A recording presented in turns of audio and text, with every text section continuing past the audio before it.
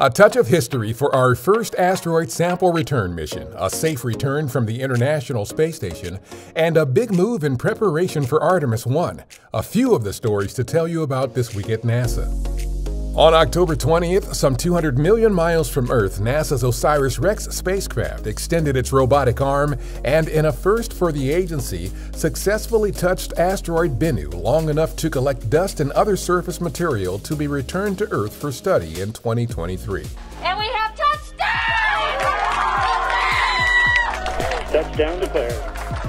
Bennu contains material from the early solar system that could help researchers learn more about the origins of life on Earth. NASA astronaut Chris Cassidy safely returned to Earth from the International Space Station on October 21st Eastern Time.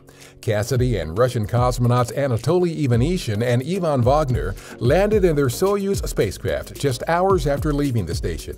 The landing wrapped up a 6-month mission for the trio aboard the orbital outpost.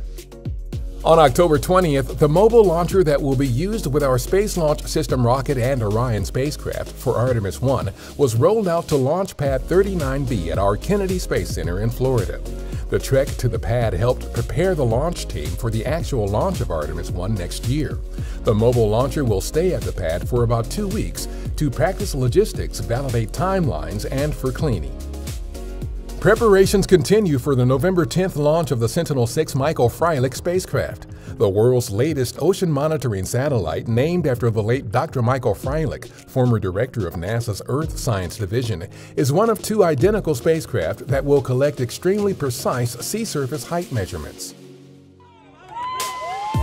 Registration is underway for NASA's 27th Human Exploration Rover Challenge, targeted for April 15th through 17th, 2021. The annual student competition features student-built rovers taking on a course simulating terrain found on the Moon, Mars, and other rocky bodies in the solar system. Find out more at nasa.gov/roverchallenge. That's what's up this week at NASA. For more on these and other stories, follow us on the web at nasa.gov/twan.